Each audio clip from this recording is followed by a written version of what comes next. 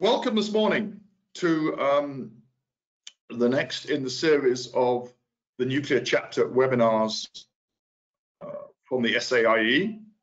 Today the discussion is on the study committee on nuclear nexus of applications, which may sound a bit thing, but it's trying to look at the application of nuclear outside the classical domain and in the cross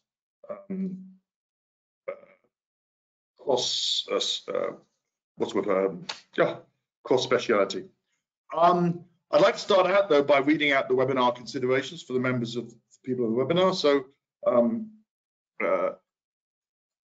I'm just going to say that please mute all your mobile phones while the webinar is recording. Okay.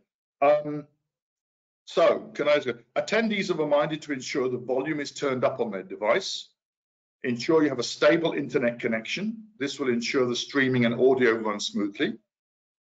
Attendees can ask questions via the questions panel located within the GoToWebinar control panel. By default, the control panel is located on the right-hand side of your screen. The chat function is reserved for webinar organizers and panelists to communicate with attendees. Attendees will not be able to chat with each other, however, are encouraged to ask questions. A recording of the presentation will be made available on the SAIEE YouTube channel, SAIEE TV, and the recording will also be made available on the SAIEE website under the events drop-down menu in the section Past Events and Webinars. This page is updated regularly, so ensure you check back as often as possible for new uploads and subscribe to our YouTube channel for more uploads. A certificate of attendance will be issued a few weeks after the webinar, once we have received the CPD validation number for this webinar for EXA. So with that administration sorted out, I will now start the talk. First of all, I'm acting as the organizer today. I'm the chairman of the SAIEE's Nuclear Chapter, and I'm also the chair of Nexus, having previously been the Chief Nuclear Officer at ESCOM, and I've done some work internationally in support of the IAEA, which is the UN nuclear body. So with that, I'll go to the first presenter, who is Dr. Prof. Naidoo. Pardon me, just had a small. Prof. Naidoo is a professor of research in the Facility of Engineering and the Built Environment at the University of Johannesburg. He is a fellow of the South African Academy of Engineers and a fellow of the South African Institute of Electrical Engineers, a senior member of the IEEE and a member of IET and SIGRE. He is a registered professional engineer and a specialist consultant in electrical energy and power systems. His current research interests are in sustainable development as driven by the green economy and the Industrial Revolution 4.0. Dr.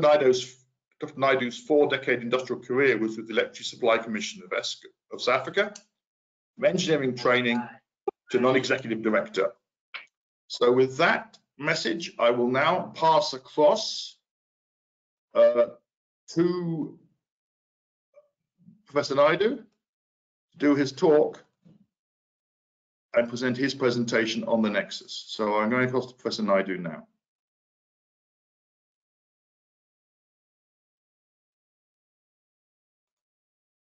Thank you, Chairman.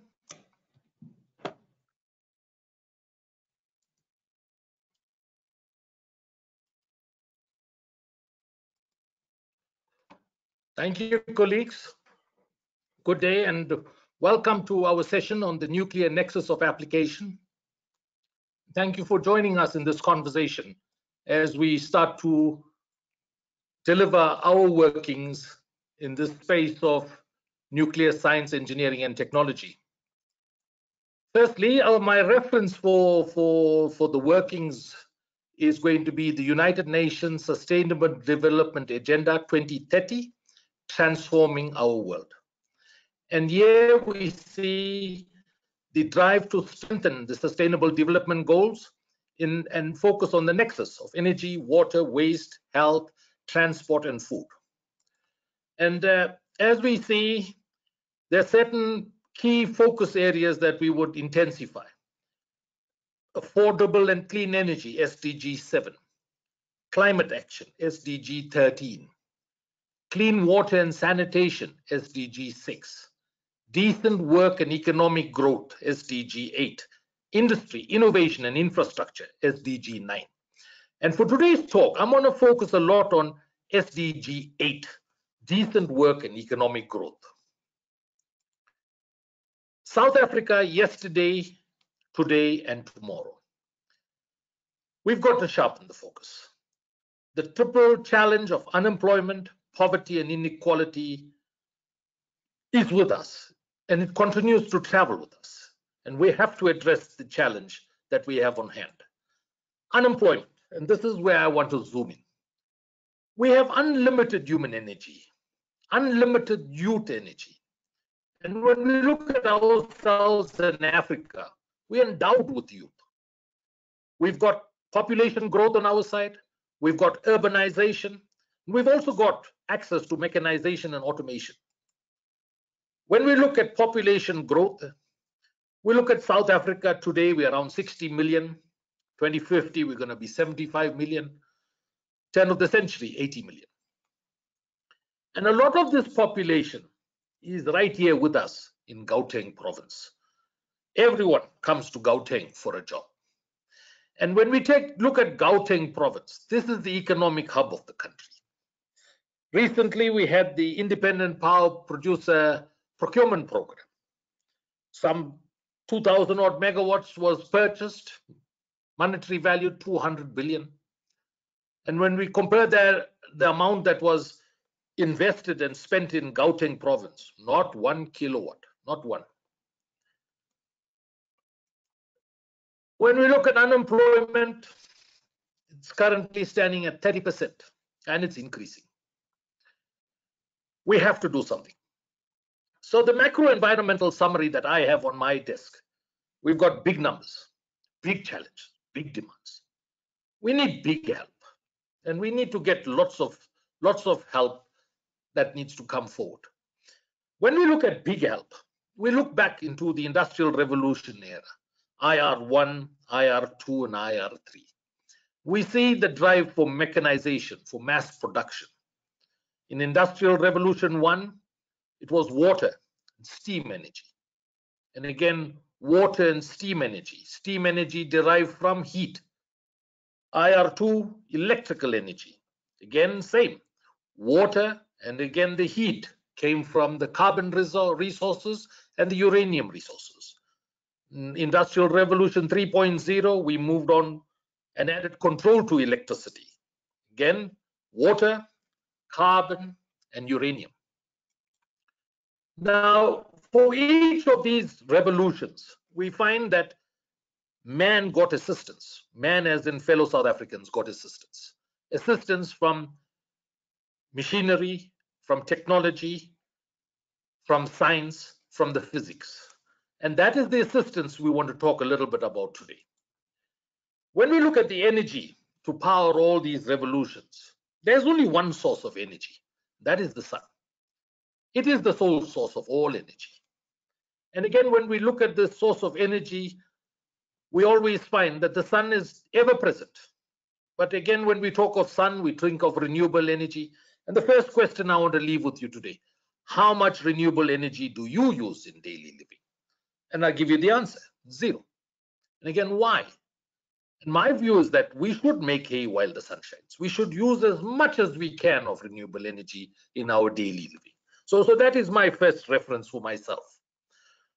When we look at the fundamentals, the physics, there's the fundamental number 1. Energy is neither created nor destroyed. It's transformed from one form to another. And my understanding of energy is that it's embedded in the periodic table. And you've got the carriers, carbon, uranium, hydrogen. This is all energy for us. And if you look carefully in that periodic table, you'll even find lithium. You'll even find lead. They all are there. And my view is that we've got to look carefully as to how best we could employ the energy of the sun as defined by the periodic table. Now, firstly, when we look at carbon, let's take the easiest that we all know. There's this upper limit on the sun's carbon energy. The upper limit is coming from the environment, global warming, climate change. And you say it on news every day, the ice is melting. And we have to take steps to arrest this challenge and apply the boundary condition of limiting carbon and shifting away from carbon-based resources. But where do we shift to? And again, we're going to have to shift to possibly uranium, to possibly hydrogen. And later, when we look at energy storage, there's also lithium.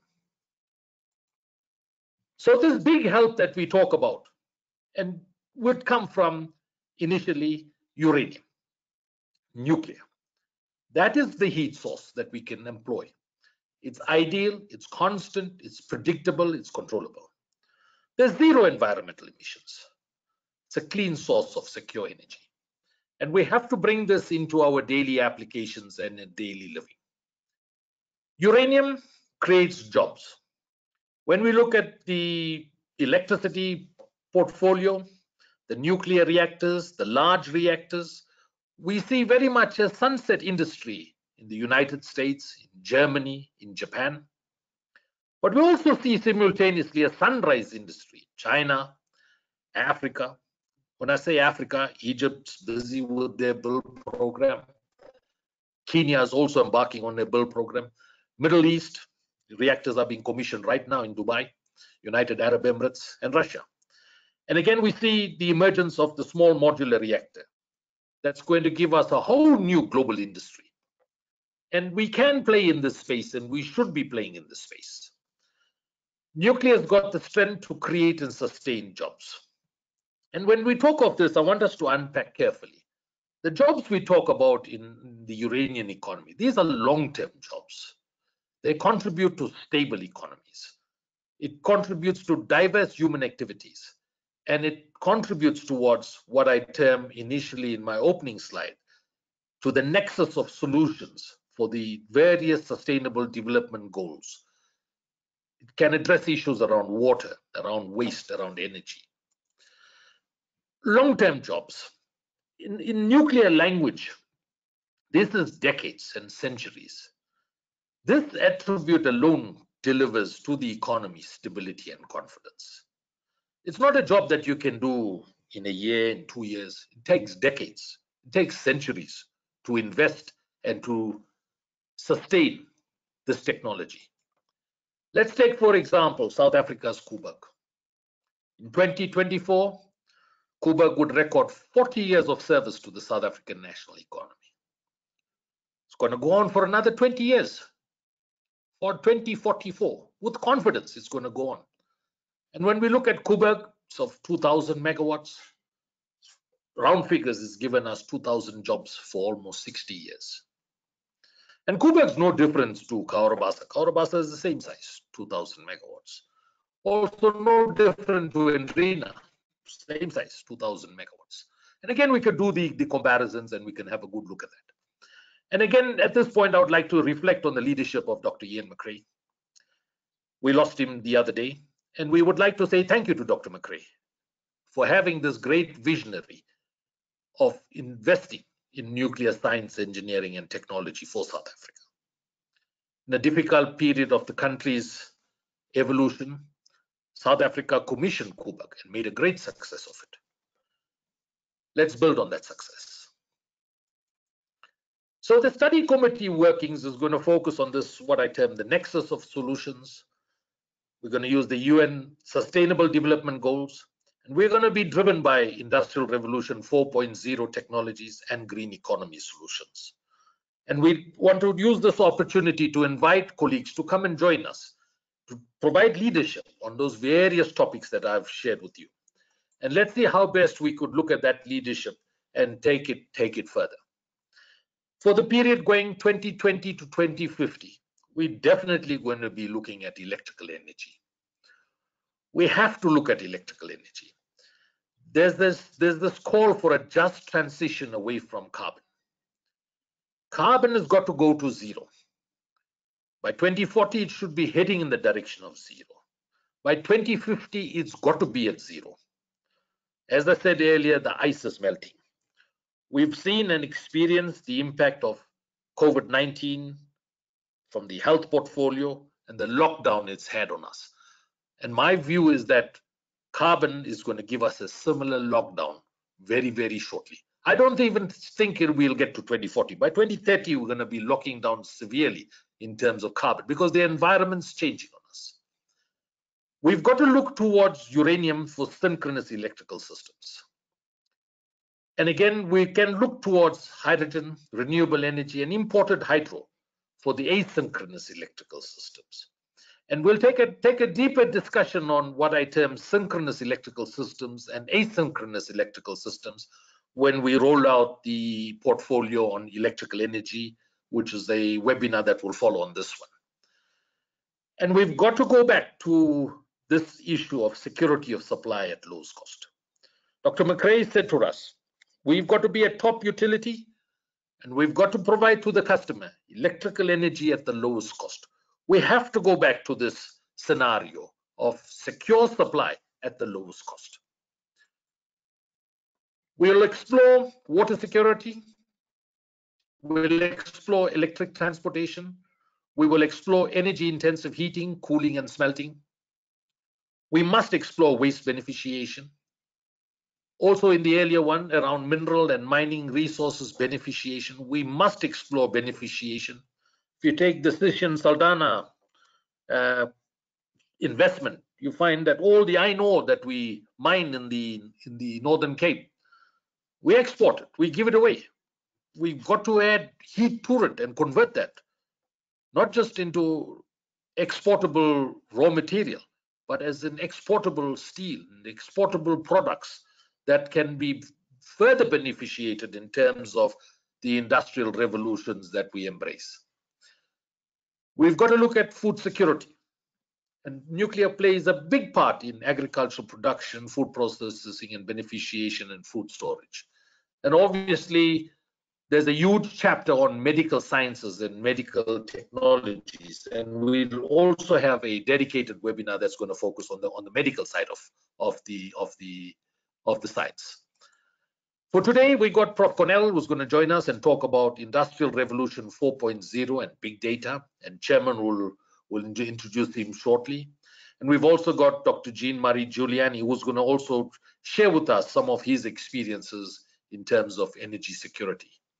So colleagues, thank you very much for your time this morning and for this focus on the nexus of applications. We're definitely going to have to get going and start doing some solid studies, some solid publications, and start to take forward and provide leadership in terms of South Africa's investment in the uranium economy. Thank you. Thank you, Chairman, and over to you.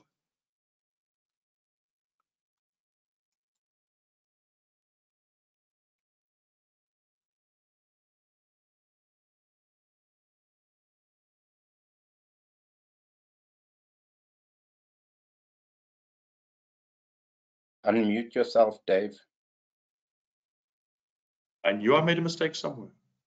I apologize to the audience. I'm going to pass across to Simon Connell. Simon Connell is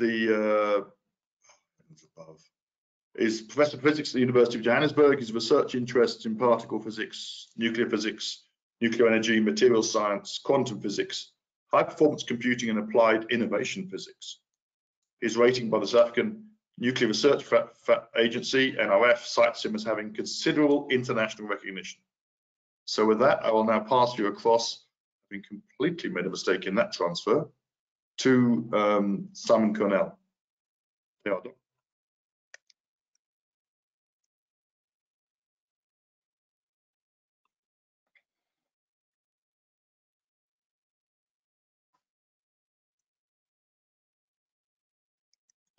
So I hope that you see my screen.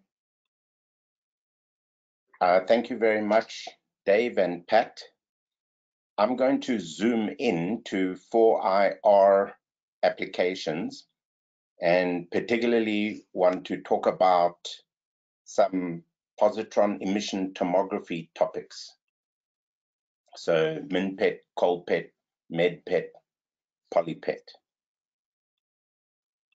So we'll see what these are. Basically, PET stands for positron emission tomography.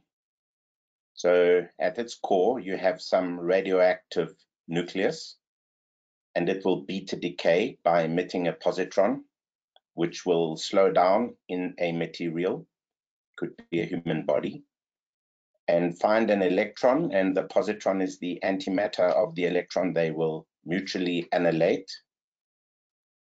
And I've got my pointer here to show you, and then you will get two back-to-back gamma ray photons. You see these back-to-back gamma ray photons in this hospital facility here. You would have injected the patient with a radio-labeled sugar or some biomolecule which particularly targets a metabolic function.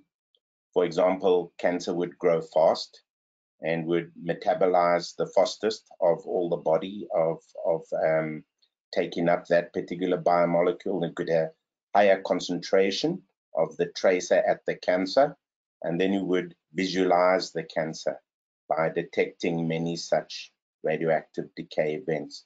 And on the right here is a similar example with the brain, emphasizing that you would image function.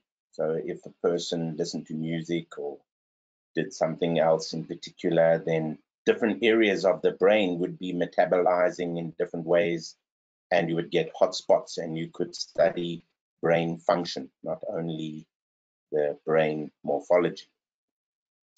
But I want to start with applying it in a completely new setting, a very disruptive setting. And this is in mining. And I want to take an example of diamond in rock. So you can see a lot of rock here, and one rock contains a diamond. It is locked inside the rock. And this is the extreme case of something with a very, very high value buried in what is essentially waste. It's less than 3 parts per billion, and you will have an extremely large amount of waste. And actually, the mining techniques lead to something called breakage. I wanted to show you about that as well. So if you wanted to make an impact with sensor-based sorting and 4IR techniques, then diamond mining would be where you would look first. So let's see then.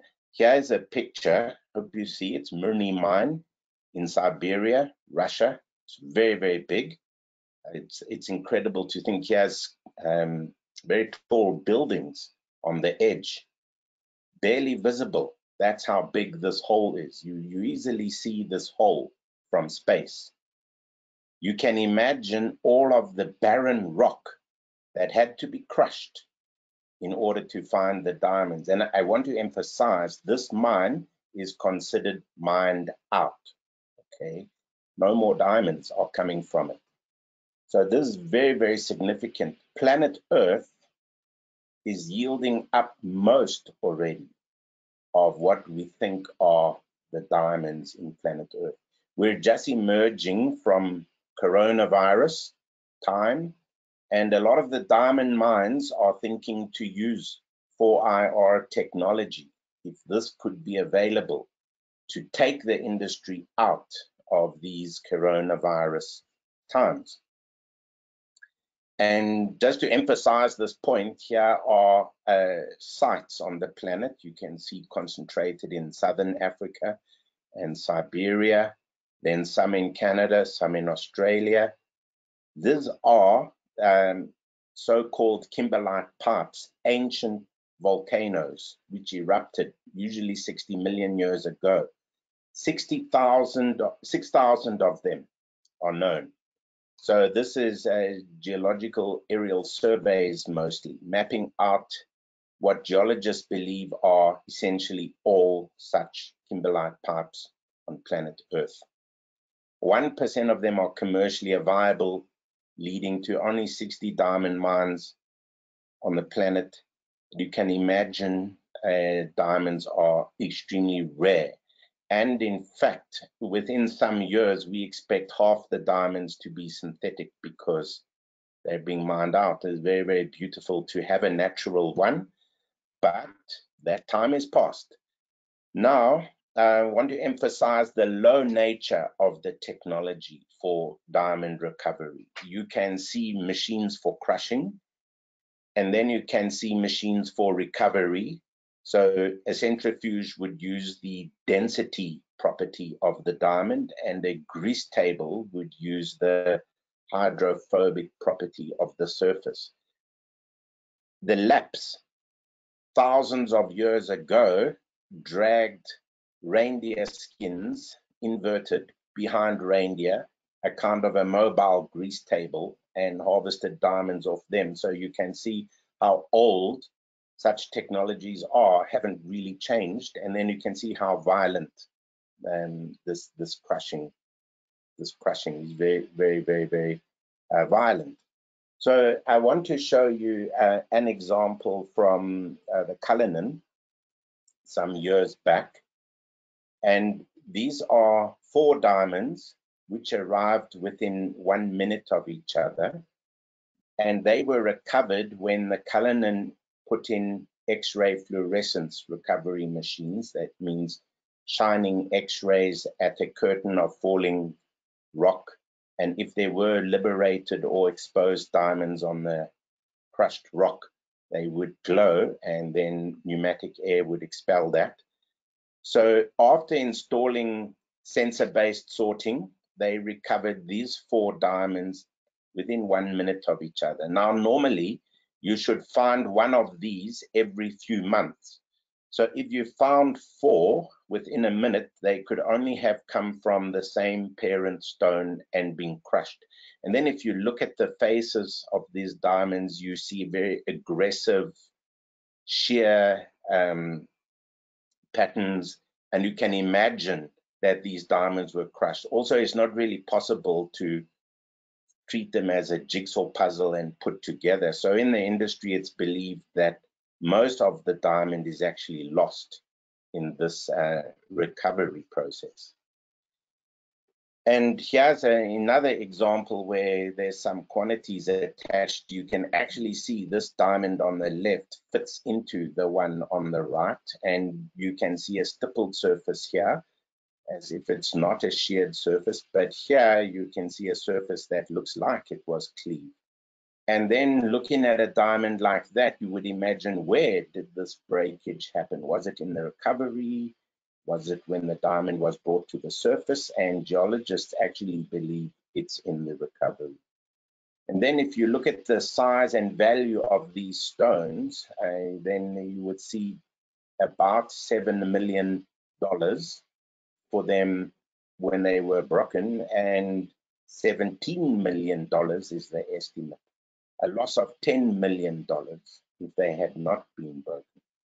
So this is the urgent need in the industry to be able to have a more intelligent 4IR sensor-based sorting way to recover. But they're so beautiful. So if you have a look at this, this is the Cullinan itself. The one side is stippled that we discussed just before, as if it were a growth surface with maybe resorption, and the other side looks like a shear surface. So you can ask yourself, the Cullinan was 3,000 carats or so, and how big would it have been if it were not broken? And in this state where it is broken, you can further ask yourself, there was internal stresses because of the experience it had undergone, and so it had to yield up many smaller stones instead of one big one.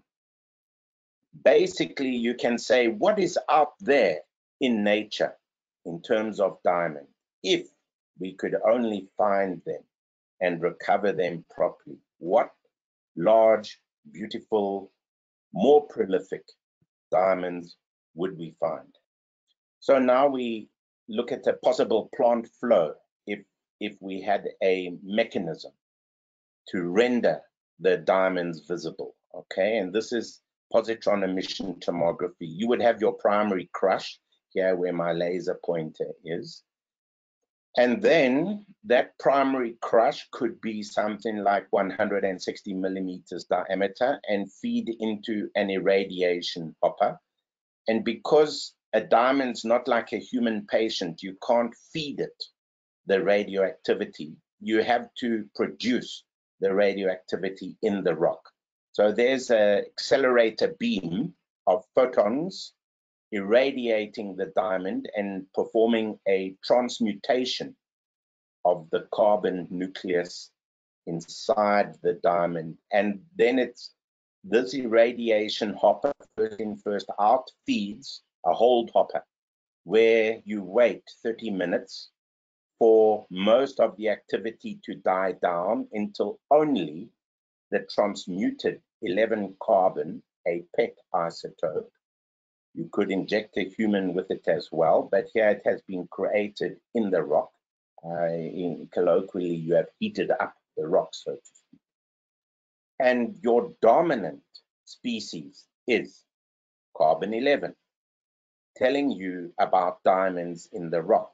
Here is the back-to-back photon emission. You would have a PET detector array, and then you would feed that in some image reconstruction process. Very high performance computing is necessary. Instead of the patient requiring to be inside this detector for some minutes, you're only allowed 1 second. The rock is moving 1,000 tons an hour, and so you'll only see each rock for 1 second. And then you must make the decision to eject the rock within about 3 seconds. So you need, again, a huge speed up in this image reconstruction. And then we'll need artificial intelligence for a classification of that rock. Does it or does it not have a diamond, and how big, even where? And then you would have some ejection system. Okay, so here's a kind of an image. If there was a diamond in the rock, it would be a hotspot of carbon. There is in fact carbon throughout kimberlite because of carbonates, but they are a lower atomic density, and the highest atomic density of carbon is in the diamond. Of course, it's the highest atomic density of carbon you can get. So the diamond is a hotspot of carbon, therefore a hotspot of activation, and these back-to-back lines are coming out of it because of this process, which I have explained, and then a sort of a cartoon of the position-sensitive detectors is shown. And just a very quick guide, how is reconstruction? Here's reconstruction of a point source. It basically reconstructs itself. There are 1 million of these decays in 1 second here from this point source. And you see that if you simply take the three-dimensional histogram of the voxels as they contain lines from these gamma rays, then you will automatically reconstruct the hotspot. Such a thing is known in the industry as a back projection. Okay, it's the cheapest reconstruction of a hotspot. Of course, you need more powerful ones, more sophisticated mathematics, but that at least shows you, at least for a point source of activity, it's obvious you will reconstruct it. Now, how does nature like this process? You can see the green is an unactivated kimberlite. It already has radioactivity in, cannot not. It comes from the planet. The planet came from a supernova long ago, so it's already radioactive, and all rock knows about that. So the green is the natural activity of kimberlite, and you see essentially the only difference is this back-to-back activity of the PET isotope. And this is after an hour. In fact, the activity is so low after an hour, the rock would no longer be classified as needing regulation by Atomic Energy Regulating Authority. And in fact, the rock recovers back to its natural state within around an hour, indistinguishable practically from it. And this is how simple the technique is. This is the first experiment. It was done at Karolinska University. This is a system where they had a gamma knife. They could do cancer treatment on a patient. A patient would lie here. So this rock is our patient. And we attended this university as if we were patients. In fact, that's how we had to access the beam time. They allocated nurses to help us. And this gantry would deliver gamma rays to this rock and activate the carbon-11. And it had a hole drilled in here and was spiked with a diamond. And here you see a three-dimensional picture recovered. So taking that rock after the activation to the hospital's PET facility and produced this image. The hotspot is a diamond. It was also done on another rock with a smaller diamond. And I just want to say, if you show a picture like this to a diamond miner, they will go totally nuts. There's no comparable technique that can show a diamond inside a rock like this. So I want to show you, since then we have developed things a lot, and this is a full dress rehearsal here of carefully created rocks with diamonds put in. So I just want to show you a few. I'll go through them quite fast. So this is a 10-centimeter cube, and it's got a 12-carat diamond in, and it sticks out. This is that same one shown reconstructed in 3 dimensions. So it's a 3-dimensional technique, tomography, and you cannot avoid seeing such a big diamond as 12 carats in a 10-centimeter rock. This is the same picture, really emphasizing the 3-dimensional nature, where the slice in the tomographic reconstruction goes through, and each time you do see the diamond. Now going to a smaller diamond, this is about a 3-carat in the same rock. And then you start to see that there's noise. This noise is an artifact of not having an advanced activation system. It wouldn't be there in an industry level system. So this is a case where the lab is not as nice as what you would do if you were making it in the field. But again, you see the diamond. And then we had a request from the diamond industry, if you were not looking in a kimberlite pipe where the rock was soft, but you were looking on alluvial deposits, like on the Orange River, where the diamond would be in a calcium carbonate matrix, host matrix. It was the worst case to do min-PET, because the activation would activate the calcium, it would activate the oxygen, and would activate the carbon, none of which are from diamond. So everything in the host matrix should become a background, and we told them we would not manage to see a diamond in an alluvial rock, but they insisted and gave us some of their rock. You see now it's white, and this was a 15-centimeter one, and there you see a 10-carat diamond in their rock. But you see a much higher background, and this is that same rock then in 3 dimensions rotating, and to our surprise, you still saw the diamond even in the calcium carbonate. I do want to show you a few more, and again, when you go to a smaller rock, it sticks out more. This is a 0.2 carat diamond, 0.2 carat, okay? And it's already still visible. So it's coming to the level of the background, but it's a 0.2 carat diamond. This is a very high symmetry case of circular, and so the 5-carat diamond sticks out. And here is a 18-centimeter rock along this direction with a 22-carat diamond in it, and it sticks out. And here's a kind of a more natural looking rock with a 1 character in, and it also sticks out very, very much. Just some other examples. And this picture is just to indicate that we have at the moment a size cutoff where non-diamonds would be the blue, and then bigger and bigger diamonds, and it's at about 6 millimeters that you have very, very few false positives, using an AI to look for a diamond. So the current boundary in a 160 millimeter rock would be about 6 millimeters diamond. And I want to say we've had a wonderful collaboration with Gem Diamond, so I give you something from their annual report to try and stick to public documents.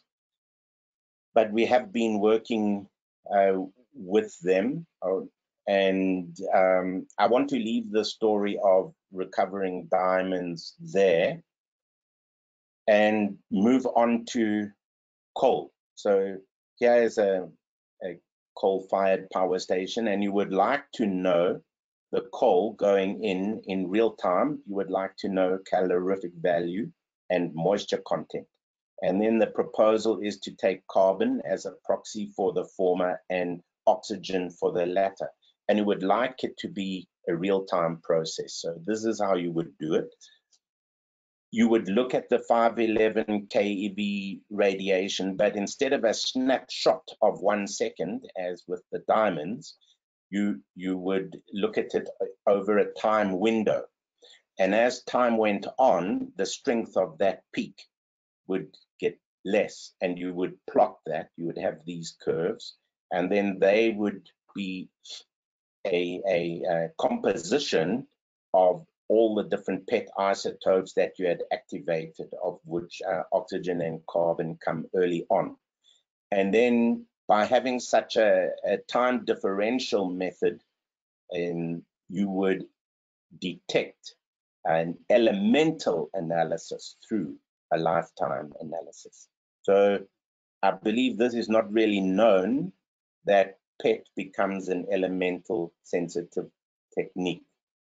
And then the proposal is that you would take off sequentially some coal and put it through a box and then return it. A 3 kilogram sample every 5 minutes. And in that box, you would have a scanner to activate the coal. And then you would have a detection system to look at the oxygen and carbon content. And in fact, you could do other elements as well. Now, moving to positron emission tomography for medicine, the idea is to go beyond a small scanner, which is limited by cost and limited by data rate, as you see here, and have a 2-meter long scanner. This was too complex to occur in the world until last year, about mid last year. There was an experimental project called Explorer, Human Explorer, and these are pictures from it. And Human Explorer is still not a full correlated whole body PET scanner, but already in this more limited incarnation, it was 40 times more efficient, whereby it's proposed that you could either use a 40 times lower dose, which means you could PET scan children, or you could do multiple PET scans, or you could take your factor 40 and say, I'm going to make a PET video and watch something. For example, you could decide to watch blood pumping through the heart, or whatever you would like to watch, and you would have a PET video. Or you could have a longer time variation and watch dynamics, as you see over here. So this is thought to be a disruptive medical technology. It's such a huge jump in capacity to visualize function inside the human body that it's thought it will be disruptive. So that's very, very interesting. And then the last thing I want to say is polypet. Polypet is where you fully use the elemental sensitivity of PET. So here's a three-dimensional plot of carbon, nitrogen, and oxygen, and different elements, explosives and narcotics and various other compounds, and you literally can distinguish them one from another. And such light element sensitivity is very, very difficult. So it could be really very, very good for explosives, narcotics, and plastics. And it could be buried, hidden. So one would have container scanning, one would have landmine recovery, one could have points of entry for homeland security, and so on. So there are endless possibilities to take it further. I just want to say the incredible thing is the enormous development, just like in your telephone, which becomes out of date in a few years or less. The progress in the detectors, the progress in high throughput data, the progress in big data, the progress in artificial intelligence for classification, these make it really begging for an application: polypet, colpet, medpet, minpet, etc. So that's what just a zoom in on what we've been working in. And here I'd just like to thank all the different players who have been on this journey with us. And I'll end it there. Thank you. Over to you, Dave. Thank you very much indeed. I'll just go back. Got it right. Okay. Thank you very much indeed. I will have to borrow one of those pet machines to go in my back garden and see if I can find a diamond or two. Might help me with my wife. But to move on, and we'll take questions at the end of this session. The third presentation is by Jean-Marie Julienne, and he's the co-chair of the study committee. Dr. Julienne was born in Mauritius, studied chartered accountancy in the UK, where he did his 5 years articles with Robertson, Rhodes, Lasser, and Dunwoody.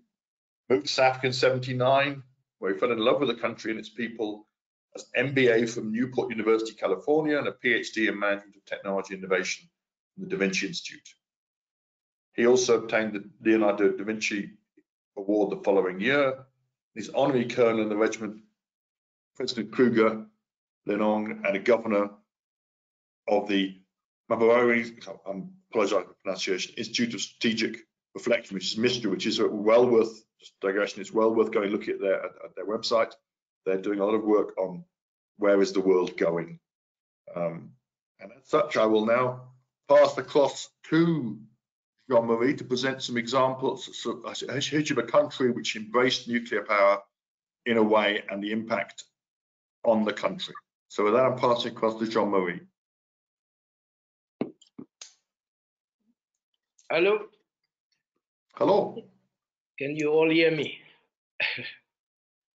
Hello? I can, Jean-Marie. I trust the rest of the audience can as well. So, can you see the presentation? Show my screen. not yet. There, yes, it's there. Okay. So, good morning, everyone, and it was very excited I was very excited to have heard what you have been saying since this morning, and the PET is really something that we need to develop more and more. My section is to speak about the French experience and the nuclear jobs in the national economy. We all know that the French had a huge problem in the early 70s when the oil prices started to go up, and they decided to move into the nuclear. France has a large supply of electricity. 75% of its electricity is from nuclear energy. And they are looking at reducing it to 50% by 2035. But France is the world's largest net exporter of electricity due to the very low cost of generation. They started in the 70s, and today they are exporting the electricity to Germany, to Italy, to the neighboring countries, and it's in the region of about 3 billion euro per year. That is going to continue as Germany has reduced its generation power from the nuclear, and now we see that there is a bit of hesitation on their part as to where are they going to get their base load of electricity supply.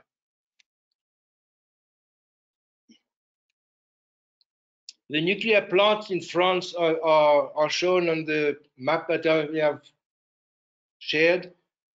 There are quite a few on this map that are still under construction. We know of Flamanville and others, but the generation is safe, although the plants are sometimes dating back to the 70s. It has altogether, France, 58 nuclear power reactors in operation. It's supplying 63,130 megawatt of electricity and one EPR reactor under construction at Flamanville. It's a large construction and it's got a bit of delays, and hopefully it will be into production in the near future. The nuclear plants of France account for 71.7% of total French electricity generation in 2018. And 90% of France's electricity comes from low carbon sources, nuclear and renewable. The total net exports is 39.4 terawatt hours during the period from 1st of January to 30th of November 2019.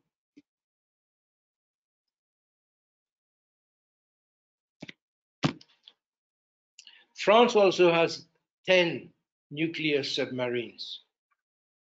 Nuclear power allowed submarines to run for about 20 years without needing to be refueled. The latest model that France produced will run for 30 years without refueling. The only limitation on the nuclear submarine time at sea is the food supply to the people on board. It's interesting also to know that in a submarine, the people who are in close proximity to the nuclear plant on board are subjected to less radiation than a normal person working in an office building in town. That's because of the way the nuclear reactors are protected.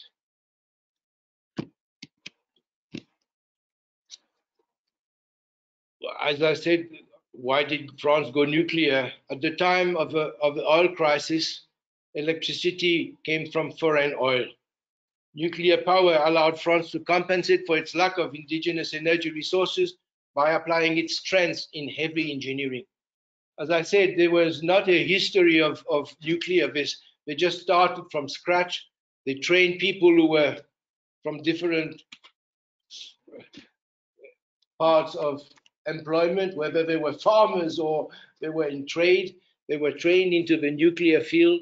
And today, France is one of the major, per head, it is the country that has the most nuclear power. The United States has the most operational nuclear reactors on the planet, 96 compared to France, 58. Together, they have a capacity of 97,565 megawatt. And last year, nuclear energy made up about 20% of the country's electricity generation. Whereas France, with 58 nuclear reactors, produced 75% of the country's electricity.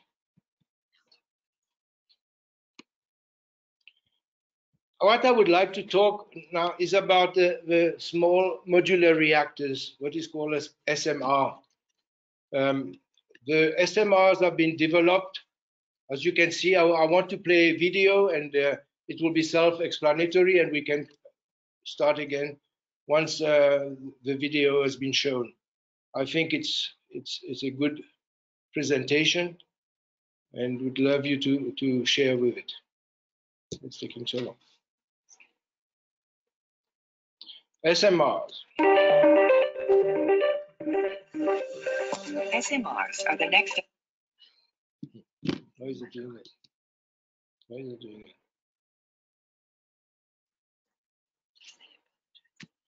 That seems to be the internet. Why it's doing it's that? But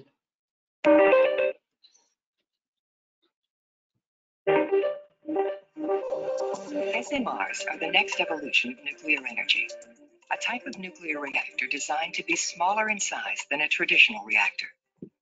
They're based on the same science as larger reactors, using fission to create heat, which can then be used to generate electricity.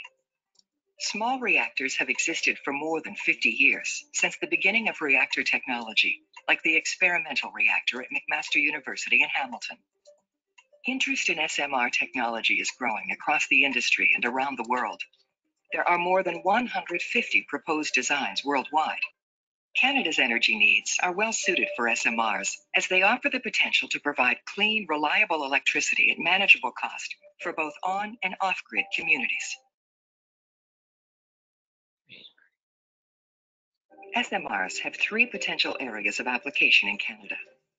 For communities already connected to the electricity grid, SMRs provide a clean and reliable source of electricity to augment the current energy mix, enabling the development of renewable technologies to support environmental and climate change goals. This is particularly useful in provinces focused on lowering their fossil fuel generation. For communities not connected to the grid, particularly in northern remote areas, SMRs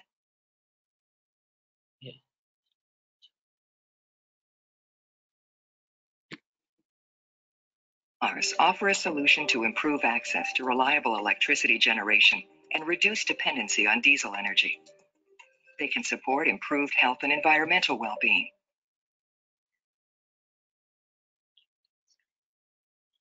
Social development and economic benefits. And SMRs can be a significant asset to heavy industry, like oil sands producers and remote mines across the country, who could benefit from the reliable and clean source of heat and power from SMRs. Although the basic science is the same, SMRs are an evolved technology and have advantages that make them beneficial in situations where a larger, grid-connected reactor may not be an option. They're smaller in size, both physically and in their land footprint. They are modular in that they are factory constructed and then delivered to site. In many cases, they are delivered already fueled and can operate for many years on the initial load of fuel. And they have other uses beyond electricity generation.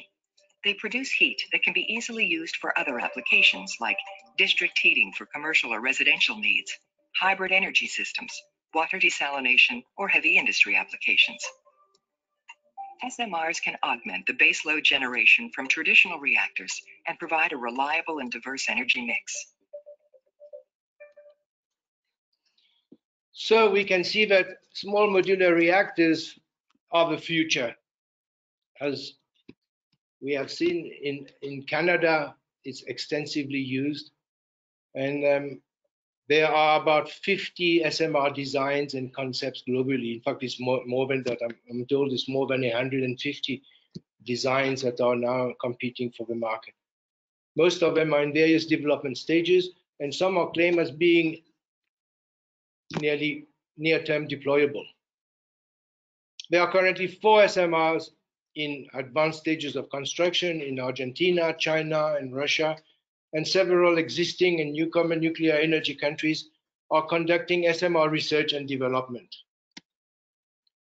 South Africa was a leader and started with the South African pebble bed modular reactor, and has signed a memorandum of understanding with its Chinese counterparts, the Institute of Nuclear and New Energy Technology, and Tsinghua University and the Chinergy Company. INET and Chinergy are also developing PBMR technology.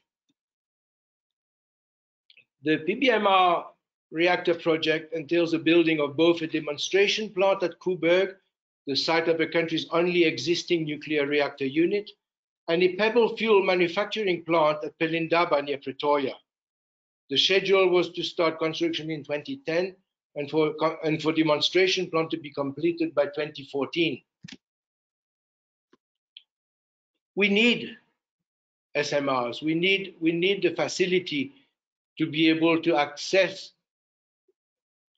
for our people to access energy.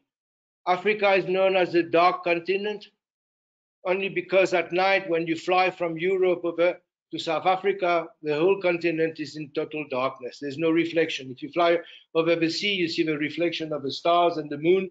But when you fly over the continent itself, you see absolutely nothing. It's pitch dark. And pitch dark means no energy. No energy means no ability to go industrial, no ability to bring employment or beneficiation to the huge amount of wealth that is trapped in our continent. South Africa has potential. We need leadership and we need vision so that we can implement what we know is of benefit to our people. Thank you. Thank you, Jean-Marie. Thank you. I will just a Can I speak? second. Okay. Thank you. Okay. We're now looking for questions if there are any. I certainly find it fascinating to look at the development of 4IR technology, and let's go to Simon's presentation on the use of computing power to make use of nuclear physics. What it comes down to. Theoretical things are now becoming practical, and that's the PET process. I also think it's worth just adding a little bit to Jean-Marie's comment on the renewable side of French energy. He made the comment that 71% of their power comes from nuclear power, and a further, 90% is low carbon, i.e. nuclear and renewable. I think it's worth bearing in mind that in France, most of that 20% is in fact hydro schemes in the Alps, in the south of France. The actual wind and PV is quite a small element. So I look at the, I'm looking for questions. If anyone's got a question to put to us, please type it on the system. I think I will ask Simon a question while we're waiting for questions to come through. And that basically is a question of the application of PET to diamond mine recovery. How close to being commercial is that at this stage? So we could proceed to a pilot plant at a diamond mine. We could also do another scale-up test. The technology readiness level is in between 4 and 5, which means he's worked in a lab in full dress rehearsal. That means connecting all those stages in that schematic that I showed you, which is activation, and then detection, and then reconstruction, and then classification have all been connected. And in all the mathematics, it shows that if scaled up, it could be done at 1,000 tons per hour with rock of 160 millimeters and fine down to a 6 millimeter diamond. And then if you wanted to find smaller diamonds, you would have to recrush. So that's what the mathematics and the lab work shows. And then in each and every component of MinPET, there exists somewhere on the globe an incarnation of it at full scale. So for example, there is an irradiation facility at full scale. There is a detector at that scale. There is data processing at that scale. So each and every component in other applications is existing as scaled up. So all that's really necessary is to integrate what are essentially existing technologies now and put them at a mine. And so that's what we would like to do really in the next step, is proceed to a commercial pilot at a mine. Thank you. We've got a question, which I'll cheat and I'll take it, from Frans van Nieuwen, which is, what are the chances of restarting the South African PBMR again? And I'd like to put some background to that because it's a fascinating question.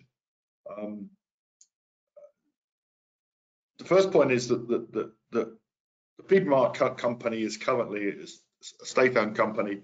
It still has 100% ownership of the IP developed, and the IP has been maintained in extremely good condition. So if you know, it has not been lost; it's been maintained actively. I think the key question is, South Africa, the DMRE has now issued a request for information about the potential of new nuclear build. And it's in two portions. One portion talks about, let's call it Coburg type reactors, large classical nuclear reactors, which is probably, in my view, aimed at potentially a couple of new extra units going on the Coburg site to push Coburg up to, say, 4,000 megawatts, which would support the Western Cape very nicely. Very conventional, very off the shelf. What's really fascinating is the other portion of the RFI talks about the status of SMRs, which are explicitly discussed, or modular reactors are discussed in the IRP. Now, clearly, the current situation is the RFI does not call for PBMR type reactors, that's high temperature gas cooled reactors, as being the only ones that are interesting.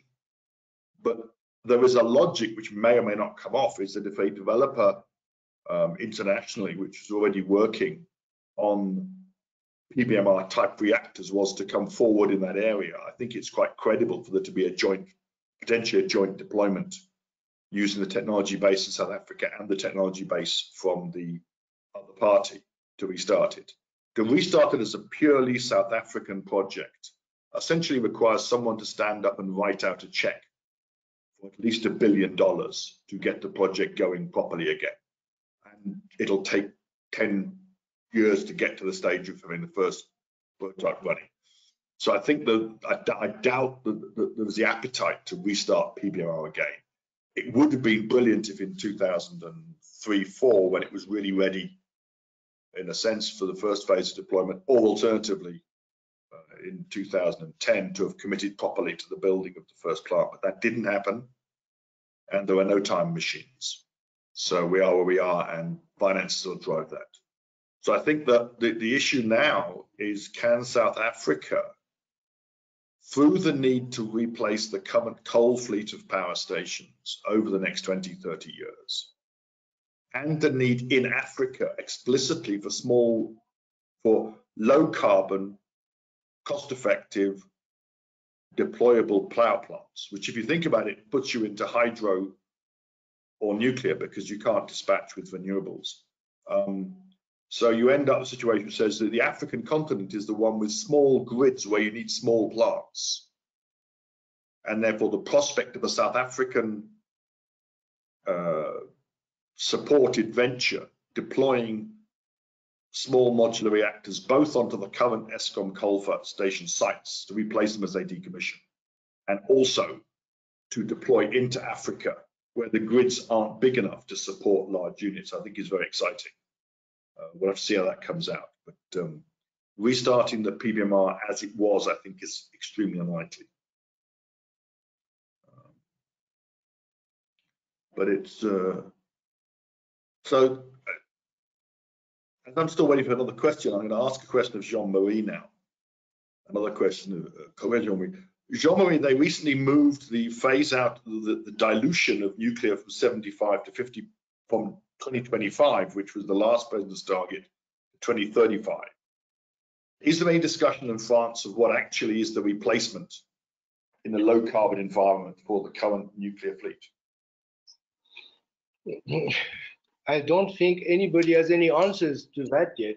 I mean, the movement has been to go towards renewable energy, and a lot of money is being spent. I mean, as you know, NG who used to be the biggest gas traders, transporters in Europe, sold their division to Total. And they have gone a big way into renewable energy, solar and wind. So when we talk about EDF and we talk about the nuclear, which is now under the auspices of EDF, we don't really know where it's going. But experiences like Flamanville has been very expensive for the country. It has experienced so many setbacks, and a bit like our Medupi and Kusile, the cost escalations has been great. And as I said, the small modular reactors are going to take a bigger space, I think, even in France, as we see that the United States has itself more than 100 nuclear reactors in submarines and in aircraft carriers.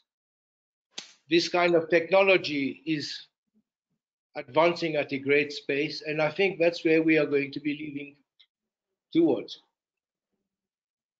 Thanks. Okay, I just put another comment, and I'm going to suggest that to answer the question, I'll put another comment which may be interesting for the listeners webinar. The South African government put out a request for proposals in the last few days for 2,000 megawatts of emergency power to reduce the reliance on open cycle diesel-fired gas turbines.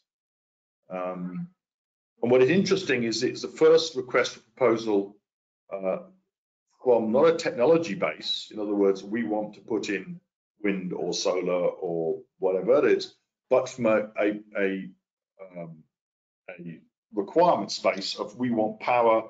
And it explicitly says it must be dispatchable and it must provide other services to the grid operator they require, like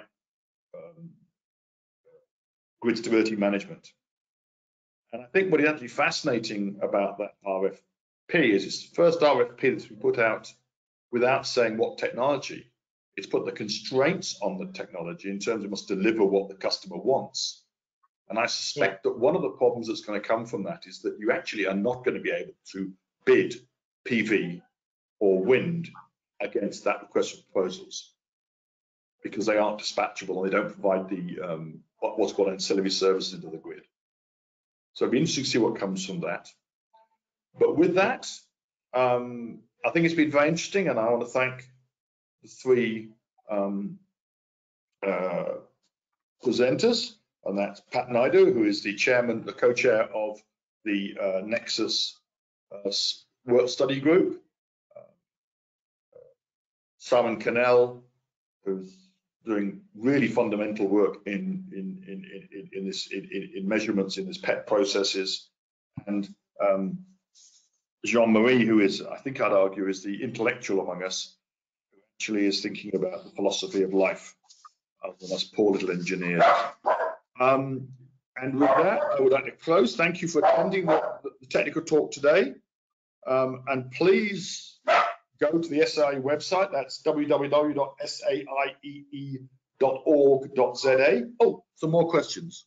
I would look forward to you attending the next one. So with that, I am going to close the and thank you all. Please enjoy the rest of your day. Thank you. Thank you.